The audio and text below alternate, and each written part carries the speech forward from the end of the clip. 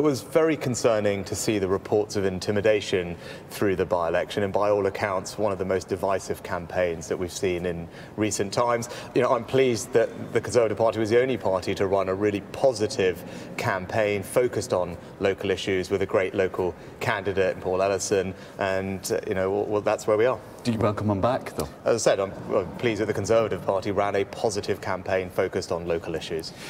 Your plan to send asylum seekers to Rwanda is now set to cost over £500 million. That's a bad deal, isn't it? I mean, will we see asylum seekers in Rwanda by the time an election is called? Well, the current situation is unsustainable and unfair. Taxpayers are already forking out millions of pounds a day to house illegal migrants in hotels across the country. That's not right, and that's why I made stopping the boats one of my priorities. I'm pleased that we've made progress. Last year, the numbers were down by a third.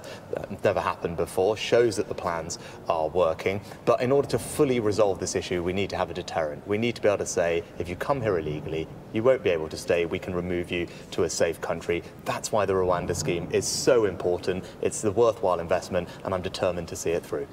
Would you like to see UK residents and non-DOMs pay UK tax, I should say, just like your wife has chosen to do? Well, I'm sure people will understand it wouldn't be appropriate for me to comment on tax policy or fiscal matters ahead of a budget, but what we are doing, because economic conditions have improved and our economic plan is working, is we've been able to cut tax for everyone in work across the UK, a significant tax cut, national insurance being cut by 2 percentage points in January, and that means for someone on an average salary of around £35,000, a tax cut worth £450 that started benefiting everyone, as I said, at the start of this year. It shows that our plan is working, and if we stick with it, I can deliver peace of mind that there's a brighter future for everyone across the country.